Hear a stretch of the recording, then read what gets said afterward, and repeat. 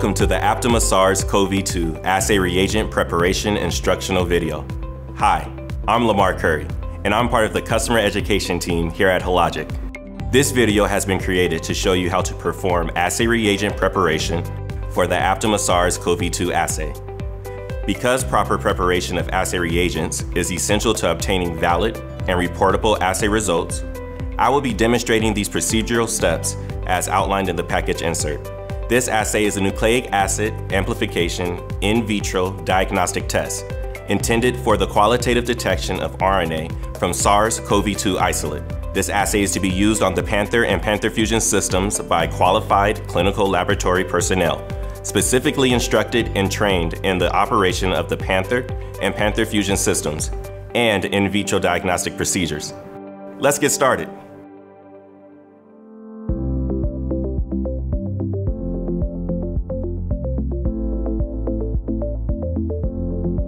Follow universal precautions when performing all maintenance activities on the system. Always wear personal protective equipment, including a laboratory coat, gloves, and eye protection.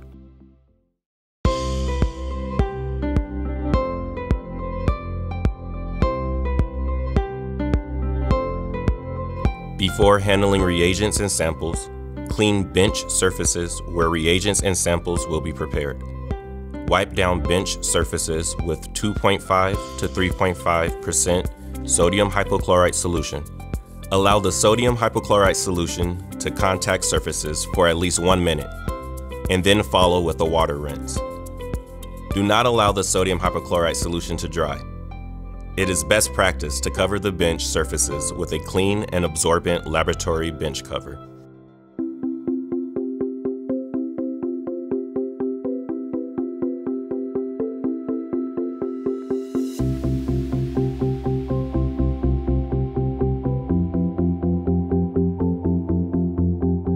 The Aptima SARS-CoV-2 assay is comprised of the following components: Aptima SARS-CoV-2 room temperature box, stored at 15 to 30 degrees Celsius. Aptima SARS-CoV-2 refrigerated box, stored at 2 to 8 degrees Celsius. And a box of controls, stored at 2 to 8 degrees Celsius. The probe reagents are photosensitive and should be protected from extended light exposure. During preparation and storage, take necessary precautions. This assay reagent kit has a reconstitution stability of 30 days when all components are stored appropriately.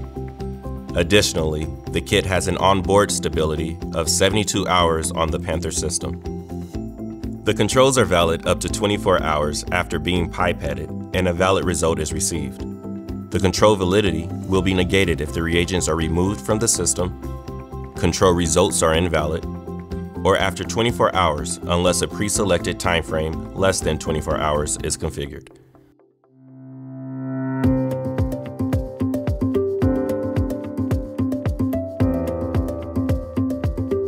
Check that the lot numbers on both boxes match and that the expiration dates are valid.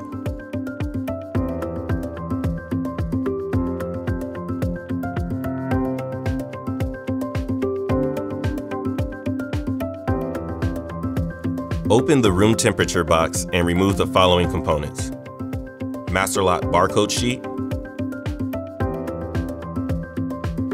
reconstitution collars, target capture reagent bottle, selection reagent bottle, and amplification, enzyme, probe reconstitution solution bottles. Set aside the master lot barcode sheet, the target capture reagent, and the selection reagent bottles. Open the refrigerated box and remove the following components: the amplification, enzyme, and probe reagent vials,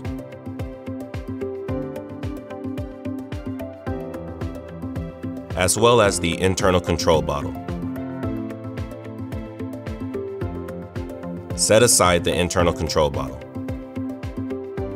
Pair each reconstitution solution bottle with its matching lyophilized reagent vial. Check that the lot numbers on the bottles and vials match the lot numbers on the master lot barcode sheet to ensure that the appropriate reagents are paired. Once all the lot numbers are shown to match and expiration dates are valid, move forward with preparing the reagents. Warning: while performing the following procedure, avoid creating foam when reconstituting reagents. Foam compromises the level sensing in the Panther system. Adequate mixing of the reagents is necessary to achieve expected assay results. Label the reconstitution bottle caps so the caps can be easily identified when removed. Open the lyophilized reagent vials and firmly insert the notched end of the reconstitution collar into the vial's opening. Open the matching reconstitution solution bottle on the bench. It is best to open one reconstitution bottle at a time. While holding the reconstitution solution bottle on the bench, firmly insert the other end of the reconstitution collar connected to the corresponding lyophilized reagent vial into the bottle opening. Slowly invert the assembled bottles. Allow the solution to drain from the bottle into the glass vial. Thoroughly mix the solution in the glass vial by swirling.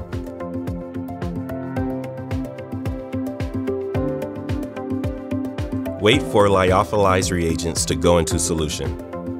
Then slowly invert the assembled bottles again, tilting at a 45-degree angle to minimize foaming. Allow all of the liquid to drain back into the plastic bottle.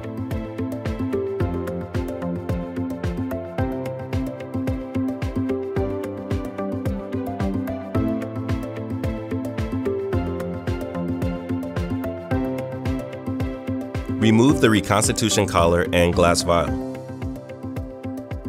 Recap the plastic bottle. Record operator initials and reconstitution date on the label. Discard the reconstitution collar and glass vial. As an option, additional mixing of the amplification, enzyme, and probe reagents using a tube rocker is allowed. The reagents may be mixed by placing the recapped plastic bottle on a tube rocker set to 20 RPM or equivalent for a minimum of 5 minutes. Pair the TCR and internal control bottles. Check that the lot numbers on the bottles match the lot numbers on the master lot barcode sheet to ensure that the appropriate reagents are paired. Open the internal control bottle and pour the entire contents into the TCR bottle. Expect a small amount of liquid to remain in the internal control bottle. Cap the TCR bottle and gently swirl the solution to mix the contents. Avoid creating foam during this step. Record operator initials and the current date on the label. Recap the internal control bottle and discard.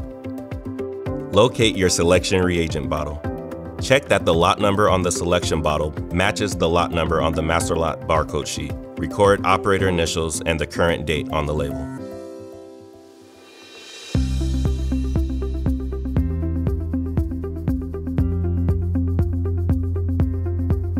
Before loading a new reagent kit, on the task screen, select the Load Assay Reagents button. At the bottom of the screen, select New/Activate Lot button. A New/Activate Master Lot window opens. Using the handheld barcode scanner, scan the master lot barcode on the master lot barcode sheet. The window expands if the master lot barcode is new to the system. The lot number of the new master lot populates the master lot barcode text box. For new master lots, scan the barcodes on the master lot barcode sheet for each component belonging to the master lot. The barcodes can be scanned in any order. As each barcode is scanned, the barcode populates the appropriate text box in the window. Select Accept. If the master lot has already been registered, a message, "Master lot is already registered," will be displayed on the screen. No other actions are needed to register the kit. Now the assay reagent kit is ready to be loaded onto the Panther system.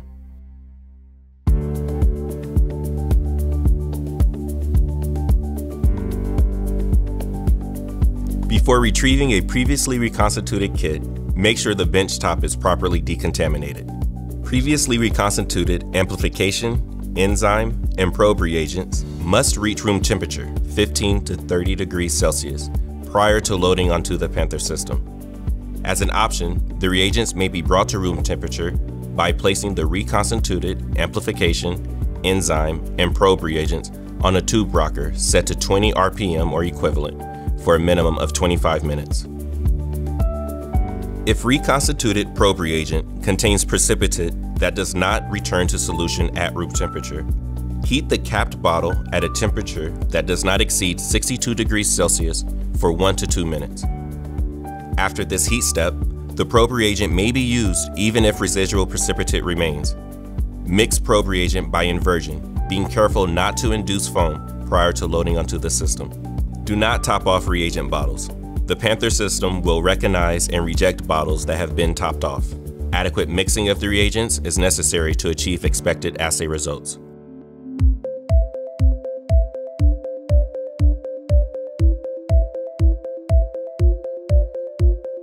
Thoroughly mix each reagent by gently inverting prior to loading on the system. Avoid creating foam during inversion of reagents. This step is not required if reagents are loaded onto the system directly after mixing on the tube rocker. Remove and discard the caps from the assay reagent bottles and place the amplification, enzyme, probe, and selection reagent bottles into the corresponding position on the reagent rack. Visually inspect each reagent for foam and bubbles. If bubbles are present, use a sterile cotton tip swab to remove bubbles. Rotate the bottles to ensure that the barcode for each bottle is visible through the slot in the rack.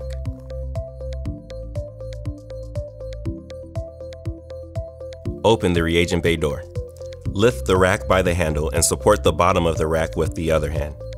Before loading the rack into a reagent bay lane, ensure that the on-screen reagent bay lane graphic is bordered in purple and the reagent bay lane LED is flashing green. Gently slide the reagent rack into the appropriate lane. The reagent barcode reader will automatically scan the reagent rack and assay reagent barcodes as the rack is being loaded. Close the reagent bay door. When the reagent rack is successfully loaded onto the system, the TCR carousel stops spinning. This process may be delayed if reagents are currently being pipetted. Once the TCR carousel stops, the TCR door unlocks. Open the TCR door. Mix the TCR bottle by gently swirling. Be sure to avoid creating foam. Remove the cap and inspect the bottle for foam and bubbles. The TCR position will need to match the loaded reagent bay lane from the previous step. If necessary, rotate the TCR carousel to ensure the proper placement of the bottle. Ensure that the correct TCR adapter is loaded into the appropriate TCR carousel position, and then insert the TCR bottle. Press down firmly on the TCR bottle to ensure that the bottle is fully seated. Verify that the barcode of the TCR bottle is visible through the slot of the cup. Close the TCR door.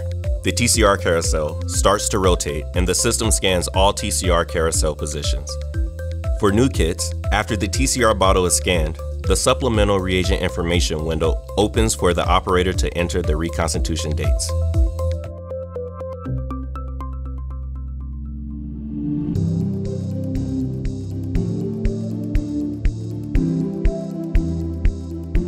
The assay reagent kit can be unloaded from the system whenever the kit is not actively involved in assay processing, as indicated by the lane LED being green or off.